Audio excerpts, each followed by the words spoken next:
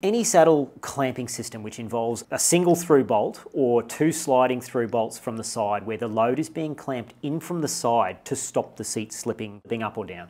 This is a terrible idea. Factor Ostro, the single through bolt clamp, the conical machined aluminium. You also see the really terrible ones on the Canyon Speed Maxes where the whole apparatus can rotate like this and the rear bolt clamping in from the sides is what holds the saddle angle up. And you got a 100-kilo guy who hits a pothole, mate, and you know, the torque setting is 8 Newton meters or 10 Newton meters or something, and they just move. They constantly move.